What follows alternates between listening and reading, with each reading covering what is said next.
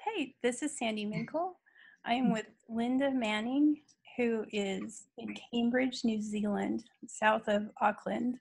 And we have had the most beautiful conversation. I was just praying to God this morning that He would bring me somebody who was being brave. And as I've talked with Linda, I'm realizing, Linda, that you are being so very brave. And I so honor that. And I was wondering if you would talk a little bit about what that looks like for you right now.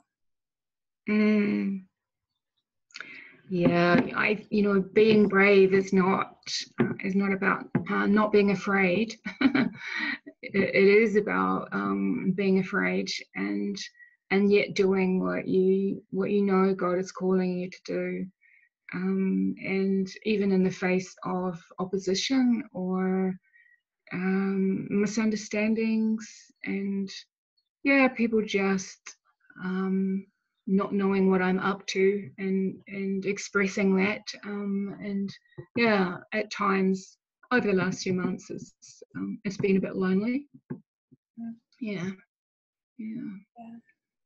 So where has your encouragement come from as you felt lonely? Well, I am really thankful for Luke 10 and particularly my leader team. We meet every week and those guys are just so encouraging. I would never have believed it, that you could actually you could connect so closely with people who live many thousands of miles away, in a completely different country.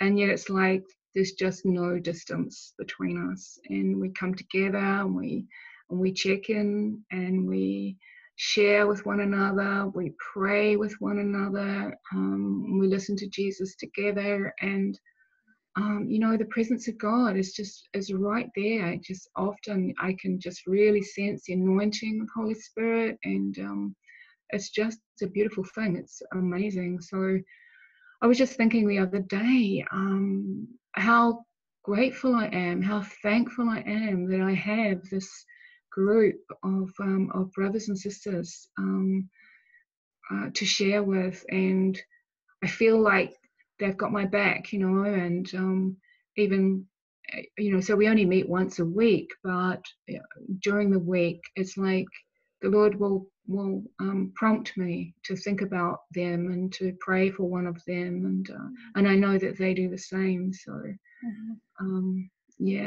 it's just been so encouraging, because when I left where I was, when I left the tradition that I'd been in for a very long time, because I felt like God was calling me to something new, but He didn't reveal to me what it was that He was calling me to.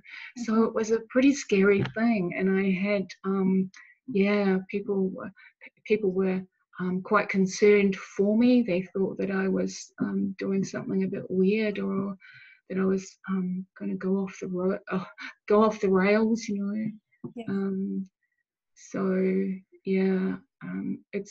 it's like God has provided for me. He wanted me to step out and do this new thing, this thing that feels lonely, and it certainly takes a lot of courage. It's not for the faint-hearted. But I'm really passionate about wanting to see His kingdom where I live, and wanting to learn how to be a disciple who makes disciples. And I've never really known how to do that before. And I'm learning. He's teaching me. And so, the group that I meet with every week is so much just a part of that journey. So, And you've been leading Church 101 groups?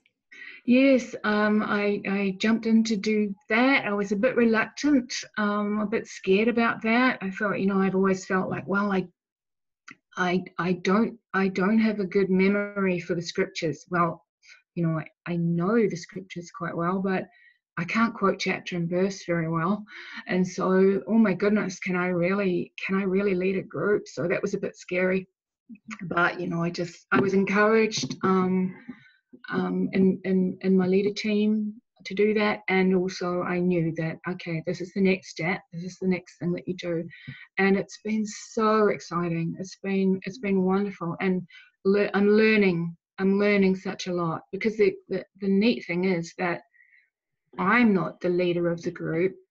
Jesus is the leader of the group, and we share with one another, and we teach one another, and so it's just looking forward to the next round, which is starting on the 30th of October, and with another group of people. It will be be really exciting. So once you've been brave the first time, is it easier the second time and the third time?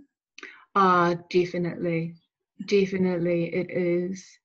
I think probably one of the things that I've needed to be really brave about, though, is the community where I live, feeling misunderstood in the community where I live. That's difficult, but I think that people are gradually figuring out that Linda's not actually doing something weird. She's still the same as she always was. She still loves Jesus. She's still obviously reading the Bible, because she's frequently quoting scripture, etc., on Facebook. So it looks like she hasn't strayed too far. So you haven't had a crisis of faith. Yeah. And you have a really amazing and brave dream too. Would you tell me about that? I do. I have this crazy dream. We have 500 towns in New Zealand, so we're just a little country, really. But we have 500 towns, and I googled, towns in New Zealand, and you get this alphabetical list, and I counted them all up, and there's 500. It probably give or take, so there'll be a few little villages that are probably not mentioned in there, but basically 500 towns. And I prayed to the Lord of the Harvest, Lord, plant a church, plant churches in every one of those towns, and I'd love to be part of that. I'm part of what you're doing, Lord. So I pray for those towns. And I have a crazy dream that one day, in the not too distant future, my husband and I will begin to travel the country. We've always wanted to do that anyway. But now I have a goal, and I want to travel to each one of those towns, and I'm feeling a little bit emotional now just talking about it.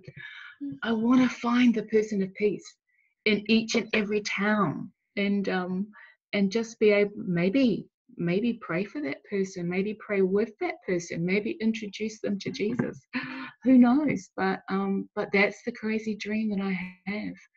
I don't know how long it will take. He'll be retired soon, and so we'll have a bit of time, and we had always planned that we would do road trips around our country anyway, and we would like to visit most of the country. But now I have this goal, and I'll be ticking off the towns as we go. So, yeah. That's fantastic. I can't wait to follow up on that.